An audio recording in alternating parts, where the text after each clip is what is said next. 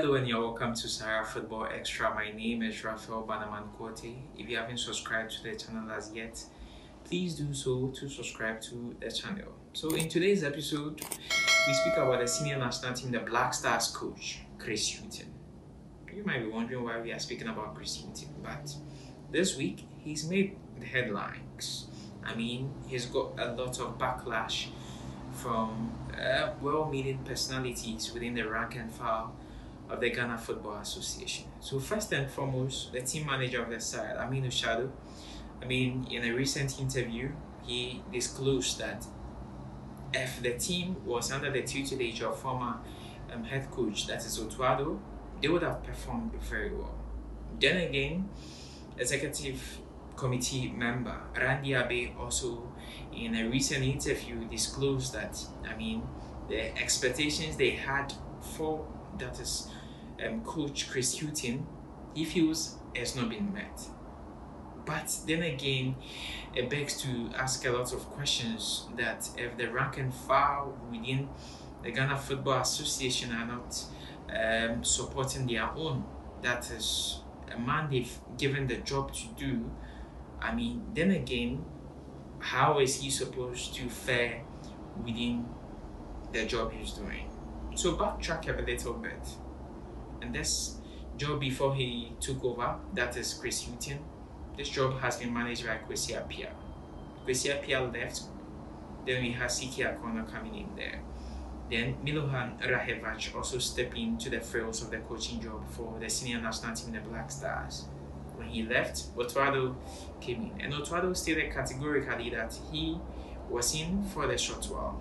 He masterminded Ghana's qualification to the fourth appearance at the FIFA World Cup. We were able to edge it over Nigeria in a two-legged affair. The fact that we were able to beat them and move to the World Cup, that was our fourth appearance at the World Cup, the FIFA World Cup in Qatar. We performed dismally in the FIFA World Cup. Our very first game against Portugal, we lost. Then our second game against that is Korea, we won that match by 3-2. In our very last match, when the onus laid upon us for us to qualify, we fell short of the expectation. We drew to, that is Uruguay. Then we had to pack our bag and baggages back home. Otuado resigned immediately after that poor showing at the FIFA World Cup in Qatar. Then the job was given to Chris Hughton. He had been in and around the job for quite a while. So he was first appointed the technical director of the side. Then later he was appointed the coach of the senior national team, the Black Stars. That was some few months or 6 months ago, if I may well put it. Within this interval, he's overseen 3 games. And in these 3 games, he's won 1. We won against, that is Angola. In that particular match, it looked a bit dire for us, but Antoine Semenyo, the Bournemouth player, he popped up in the dying embers of the game to give us the all-important 3 points. Then we played 2 away games. We drew that 2 away games.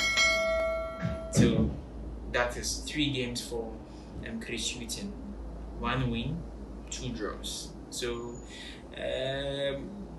if you put it, his win ratio, it's not something that you write home about. But then we ask ourselves that if the rank and file are not supporting their own, who else will support their own? Because Chris Hughton needs the needed maximum support in order to thrive in a very daring job.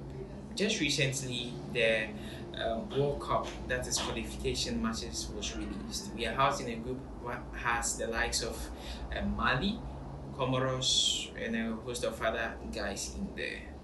If he's not getting the needed support to thrive in a very difficult job, who else is supposed to support him? Because I feel that a team manager like Hughton, if he says that the team would have thrived better under Otuado, we all knew that Otuado was not in for the long haul. He was going to move on at some point of his season. And it wasn't surprising that after the World Cup, he actually resigned from that job to focus on Dortmund. because even before he took up the job, I mean, there were lots of questions as to his affinity and his patriotism and his loyalty to which of the sides he was picking. I mean, we questioned the fact that if he was taking over the Black Stars, he needed to resign, but he didn't. I mean, he set the rules right, he set the facts of the matter right, that he was going to resign. He eventually resigned and he went. Chris Hughton was appointed, and I feel that we are being a bit unfair to Chris Hughton, because if you've appointed somebody in that capacity, you should be able to give him the needed backing in order to drive. You understand? But he wasn't given the needed backing, or he is like they are shying away from what they are expected to do from him. And I feel that, I mean, it's unfair on his part. It's unfair on their part. That's the rank and file within the Ghana Football Association. Because you've had a lot of people saying that he should be stripped of his coaching credentials with the senior national team, the Black Stars, for other people to take over. I mean, I've read an ex-legend, that is Mohamed Polo, saying that we have other coaches within the local side that will be able to take over the team. But I'll ask myself that if you are going to get a coach by just 3 matches, I mean, it doesn't fall within the remits.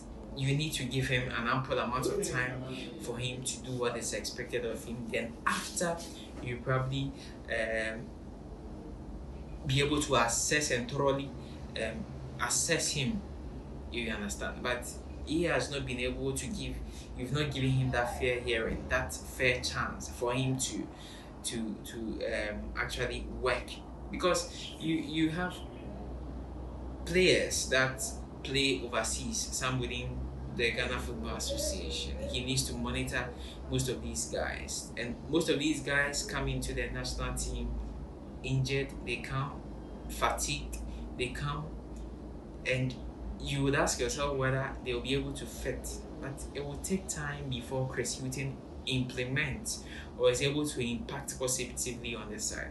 I didn't expect him to come and hit the ground running just within the very first few matches that he oversees as Black Stars coach. I knew it was going to take a bit of time. It was going to take an amount of time. But the ample time we are asking for is that he is given the necessary room and the backing to coach the side. I mean, once at a point we feel that he's not able to deliver the goods for us, that is when we can show him the exit door. But I feel the cause for alarm is a bit overwhelming. I feel the sort of warning that we are serving is a bit on a high. We need to simmer down. We need to hold our horses, and also make sure that the expected thing that we are to do for, that is Chris Hughton, we do. We give him the backing and the support. He needs the respect of well-meaning Ghanaians to succeed in this capacity. Once we do that, I'm sure that you will enjoy our football. You will enjoy our Black Stars, because Black Stars lays on the tablets of our hearts. And once they are able to play right, once they are able to play well, I mean, you know what it does. Black Stars is more like a unifier for the country, because I remember in the 2006 World Cup when the Black Stars qualified for their very first outing in Germany, I mean, the feeling was just different.